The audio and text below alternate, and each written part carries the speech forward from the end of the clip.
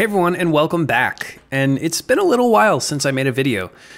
The topic of this video is, you might be wondering why you're staring at my ugly looking YouTube page here. It's because my banner, and you can see this weird text in my banner, and I've used it across various channels, and I've had people in the past ask me what it relates to or what the reason is.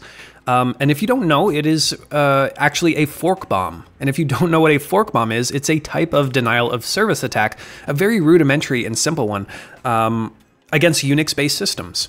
And we can break down how it works. So let's just close this for a second and hop into VS Code or, any code editor so we can take a look at this.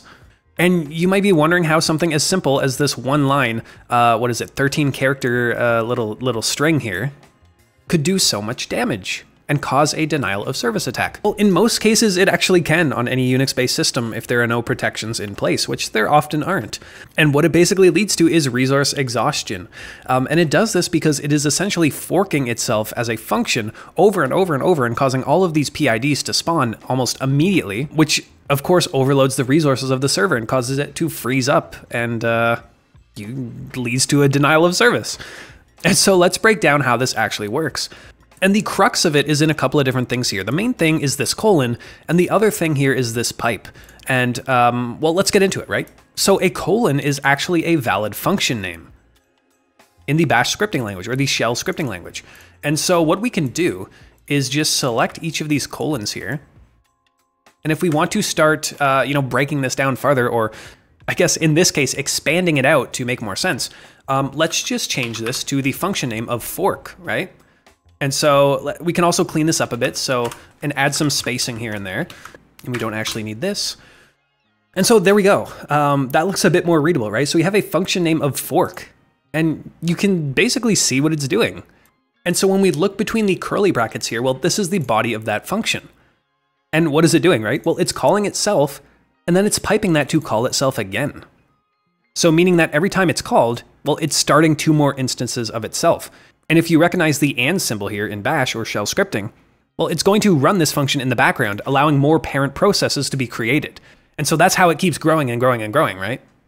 And so when the command is executed, the original one-liner, it kind of sets off this chain reaction of sorts where it calls itself twice, and each of those calls also creates two more instances of the same function with different PIDs, which sets off another set of two and another and another and another, and they all run in the background because of this and symbol here.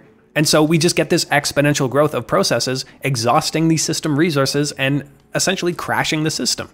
And so, if not clear already, don't run this on your system unless you want to crash it.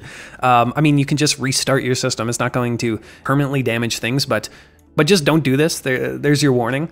And as I say that, I'm going to do it. And so let's demonstrate how that one-liner can immediately exhaust our system resources and cause everything to break. So I'm going to clear this, and maybe what I'll do is open another terminal here, just off to the side. And we can call our function in this little window here. And here we can just run something like top so we can monitor the PIDs and how they're spawned. And so let's do it. Let's let it rip. So I pasted in that one-liner there, as you can see. And I'm just going to hit run. And immediately everything froze. We actually didn't get to see any of the PIDs being spawned. Everything is frozen up here, as you can tell. I'm typing things and it's not working. You can see in the top right there, my resource graph is just going absolutely nuts.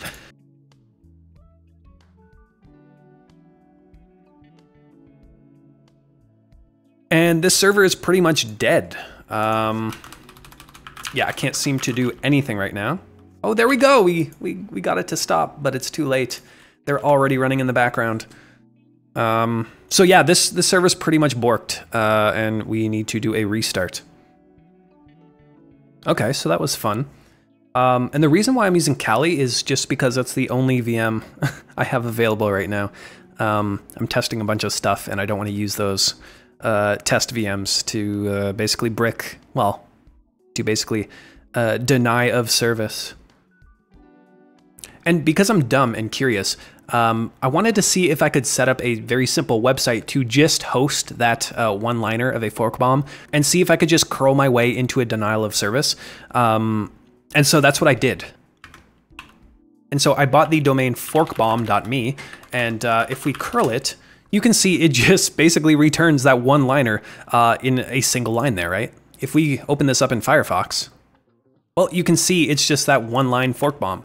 And so, I mean, in theory, this should work. There's no reason why it wouldn't work. So I don't even know why I'm testing this other than the fact that I spent money on a domain that I'm only going to use in a single video just for the memes, I guess. So let's see what happens. I'm going to curl forkbomb.me, and in this case, I'm just going to pipe the output of that into bash.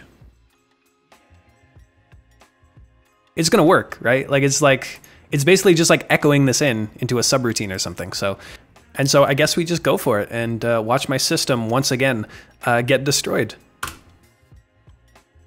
And so you can immediately see in the top right there, the resource graph is just going wild. I cannot type anything. And yeah, we just denied ourselves of service once again. We have another availability issue to respond to due to our own curiosity and stupidity, I guess, in this case. So I hope you enjoyed this video. It was a shorter one. It was a weird topic, I guess. But I had this, honestly, I bought this domain like weeks ago and I just never had time to film this video. There we go. Resource temporarily unavailable. We have screwed ourselves. So yeah, I hope you enjoyed this video. I will be, like I said, I'm going to try to make some more frequent videos once I move and get settled within the next week or so. So I expect by the end of June, I will hopefully, in theory, be in a good content posting schedule.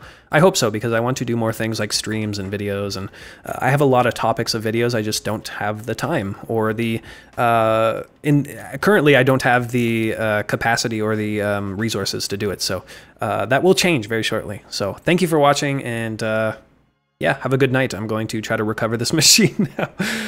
See ya.